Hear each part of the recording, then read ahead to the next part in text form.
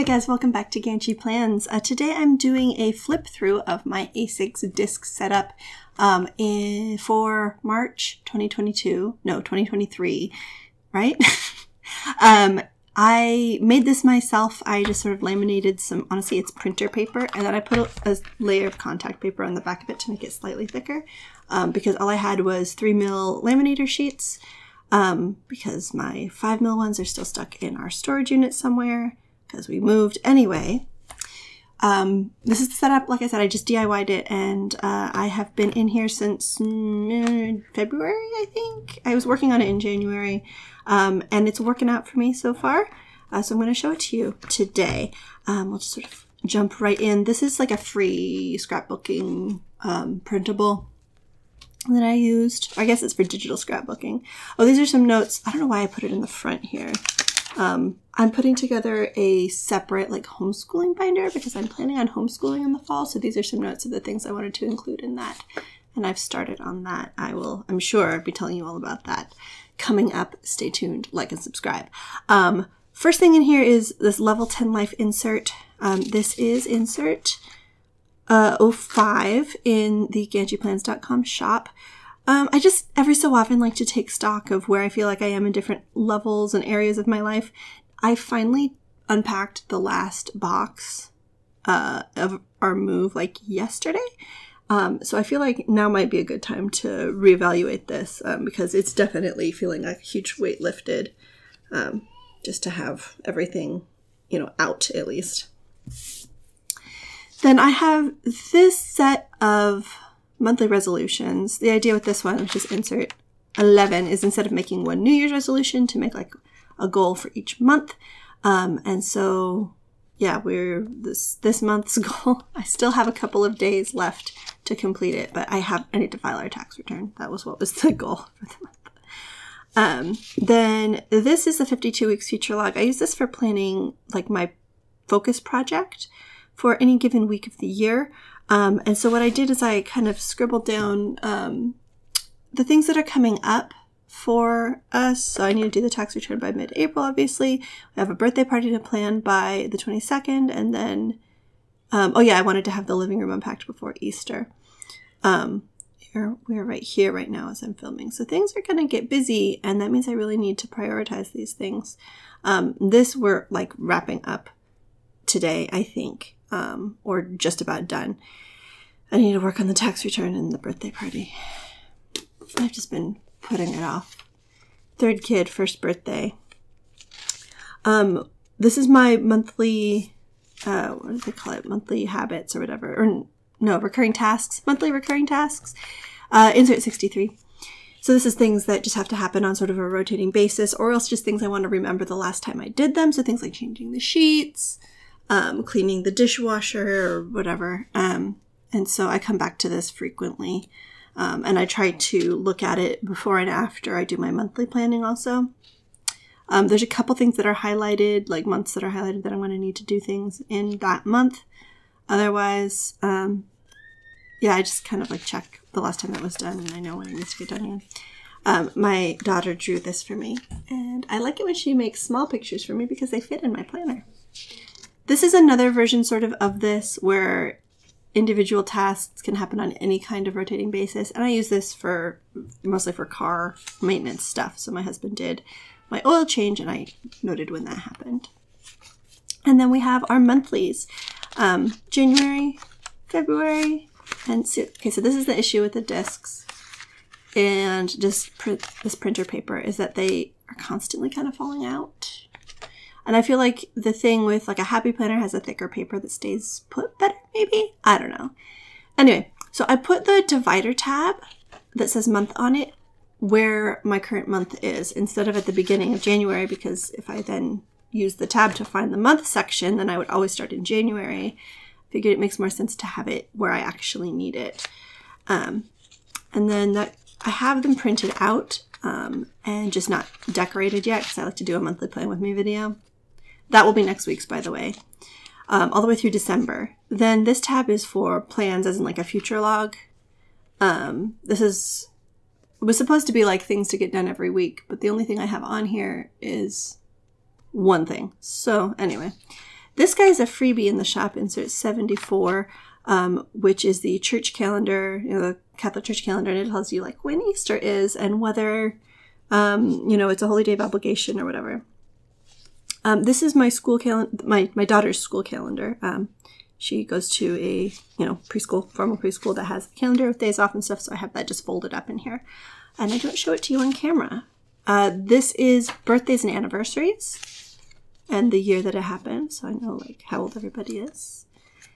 Then far future is anything that's beyond the current calendar year. Then after this is like the planning like dailies and weeklies set like layouts, and so I have them all still in here from the beginning of when I set this planner up, and I feel like I'm going to run out of disk space at some point and need to empty them out, and that won't be an issue. So I've got January. Here's some weekly. So I guess this was mid-January was the first week that I was in here. Then I was just doing weeklies. Then because I had dailies in the back.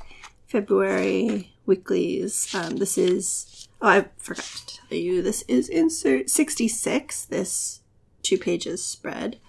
Then this one is insert 28, which has the faux Dutch doors. Which is fun, and I just sort of, I hated this color scheme. Used this one for a while. I like to move around into different weeklies, and I'll stick in one for about a month or two, and then I'll move to another. There we go. And then this is the layout I'm currently in. I did a weekly plan with me video of this one, and I really like how it turned out. So this is insert 68, which has the, the days of the week, 2 columns for dailies, and then just extra to-do space and note space on the sides. Then we've got the week after. I'm not as huge of a fan of how this turned out. It just feels too, kitschy or something. And the colors are really aggressive. Anyway, then this is the week that I just am finishing up right now. And I have not yet done my planning for the week after. So that's what it looks like blank.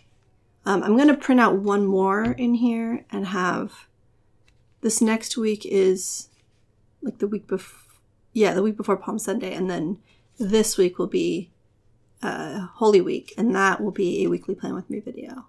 So that'll be like in 2 weeks from now or something like that. And then I think after that, I'm going to move on to another layout. This is an extra couple of weeklies that I had printed out and didn't use, but they're still in here in case I want them, because I could always just do that. And then these were some dailies. So they're all kind of in the same section here. I was just sort of using a daily when I felt like I needed one. And I've been incorporating the dailies into my weekly spread lately, which I kind of prefer, because switching back and forth between them, like flipping around in here too much, I kind of don't care for. So I like to be able to leave it out. So if I'm doing like an in-depth daily, I really like this cleaning daily, which is insert 48 for like a really in-depth day where I feel like I have a lot of things to do, especially around the house. If I'm out of the house a lot, I like to have a time ladder. So some of those like in-depth type hardcore granule planning, I don't know what you call it. I just have some more of these. Oh, these are project dailies. Often I will use these actually as a weekly, and so I've been meaning to eventually work this up into a weekly spread that'll be available in the shop when it releases, whenever that is. And then these little stickies are also dailies from Peanuts Planner Co. So I've got just like this guy here is for today. If I'm using a daily, I put this on the day, and then I have this one for week, which is whatever week I'm currently on. So those move around all the time. Then these tabs definitely get used too. Home has tasks around the house. And as a stay-at-home mom, this is basically everything. Any kind of task is pretty much on here. I've been using this Eisenhower matrix, which is insert 5, I think. Something like that. I don't know if that sounds right. It's early on. I released this right away.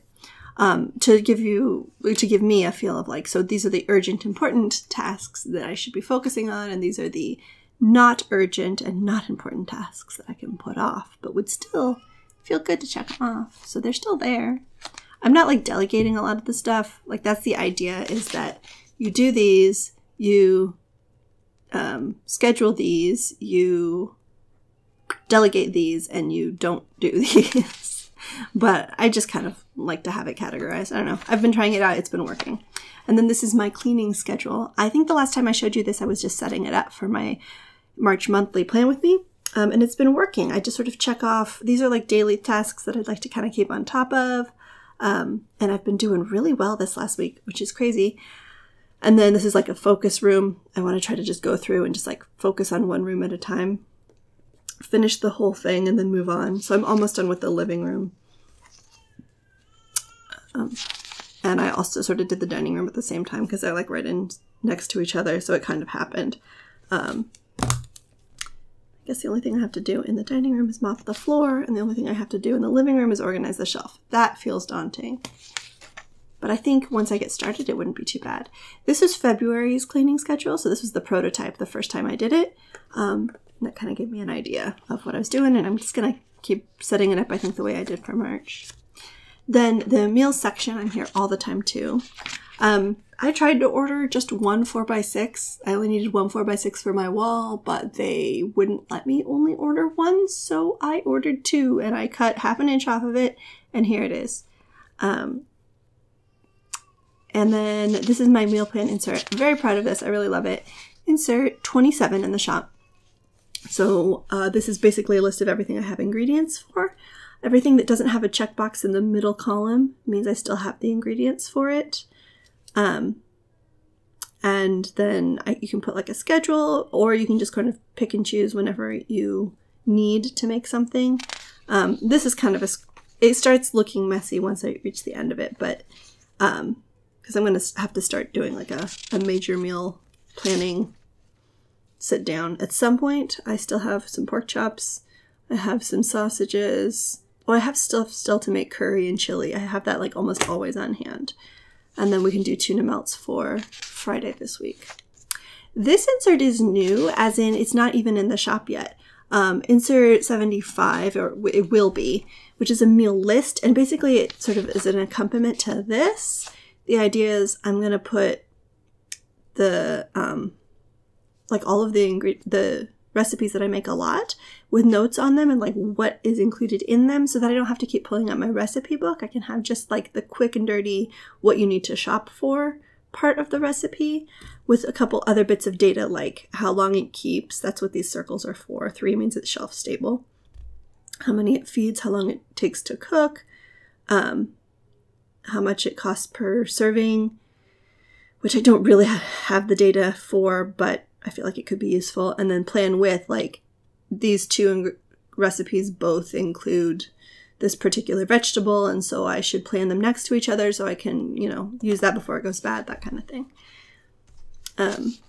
And then, yeah, I have some extra meal plan inserts in here for when I'm ready to do more. And then I have the old ones too, because I find I used to only keep a couple in there, like, you know, maybe last week's, but not before that. But then I realized I actually really find them inspirational to like go back and see, what did I cook recently? Did we, you know, I forget what we can have. And when you're sitting down to plan a meal, it helps to just be able to flip back and go, oh yeah, okay, we had that and that. Oh yeah, I forgot that I made that and it was really good and everyone liked it, so I should make that again. So this says reference. I don't feel like making a new label for it. It's kind of more projects, miscellaneous, whatever. So I have some like mini projects. I need to go in and get the A6 size of the Peanuts Planner co-insert I always use for my smaller projects. I just didn't do that yet because I was out of the house when I was doing this planning. But these are some smaller projects that I wanted to just sort of write down the things to, because like I kept putting dentist appointments on my weekly and it wasn't getting done. So I felt just like listing the actual steps as individual tasks would help. And so I just had that in one place. Anyway, this here is a fold out pocket that I made. It works. It's fine. I don't need that anymore. It's not St. Patrick's Day anymore. I just have a couple like stickers in there. My daughter's picture, a blank check, I should put some stamps in here. I think I had a little piece of, yeah, tiny little piece of a broken nail file because I obsess about rough edges on my nails. So it's always nice to know I have one handy.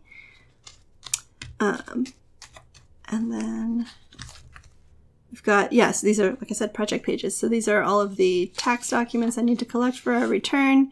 These are some notes about content planning and like how far out I have things scheduled for. And then these are some ideas that I had for when I was setting this planner up.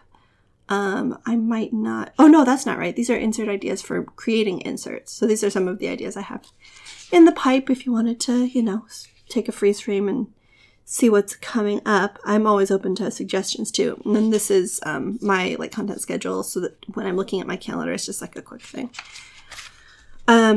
This here is secret. And then this is another bookmark for the current project I'm working on. So I can move this to wherever the current project is. So I have it set to the Easter baskets I'm planning right now, but I think I should probably put it in front of the tax return because the Easter basket thing is on a roll now and is going to get done. But that was just some ideas. This is actually the stocking stuffers insert from the Christmas bundle, which is it's 51, I want to say. Anyway, and instead I just put stickers over the header, and these were, yeah, what the 3 baskets will look like, and this is what the egg stuffing will be. And then sort of a list. What is this? A to-do list. What's going on there? No, I did this. I just messed it up. These are some notes from a marriage workshop thing that we went to. This closed sizes insert I haven't really used a lot, and it doesn't get updated very often just by design. But this is just so that I know what size my kids' clothes are. And there we go. Then library books. Oh, I need to fill this out. We just checked out a few more. We did return this one. So I just like to keep track of the library books we have out and when they're due. They do auto renew, and the library here has like 10 renewals. So due dates are almost a moot point, but I don't want to forget how many we have, so that I have a list to go back to without having to like log into my account to find out what will need to be returned at some point. Then gift ideas I have not filled out. That's just for other people. And then yeah, same as the full-size photo from Walmart's photo center. This was from my HP Sprocket, and sometimes my HP Sprocket just double prints things for no good reason. So that is a picture of my son. He is a cutie. More Peanuts Planner Co. sticky notes. We have grid and checklist, useful. Then, oh yeah, mileage estimates. I need to call our car insurance because that's renewing. And then these are all Insert 70, which is the mini notes. These, you can obviously punch them however, you know, for your ring or whatever. And these are actually each half of a pocket rings size insert, so you can fit them in there, but you can also obviously fit them in any old size, punch them however you like. And they're just little like note cards, and I put them wherever if I don't need a full page of space to jot something down, and then I can move it where I need to. You know, shopping list, they have little, you know, headers on them, save for later. And so that's, yeah, that's also in my shop. This was this was the list of things that I was adding to the planner. This really doesn't need to be back here in the notes section because this is supposed to be just blank paper. But I needed to draw out the font that I was using to update the Wi-Fi info. And then what's on the back here? Oh, this is some math. I was trying to overthink cutting the tabs, and I eventually just bit the bullet and did it. So this is all the setup, but I think I'm done with this one. Then I just have some extra grid pages in here, an extra Eisenhower matrix, and I just try to keep a few extra note pages in here so that I can create a new, what's it called? Collection whenever I need to. And that is the whole thing. I feel like this is, for some reason, actually shorter than most of the videos I've been posting lately. So I hope you enjoyed that, if it's been overwhelming. In any case, don't forget to like and subscribe. I post videos every Thursday about planner stuff, and soon, I guess, about homeschooling stuff. So stay tuned for all of that. Have a really productive and great day, and I will see you next Thursday. Bye.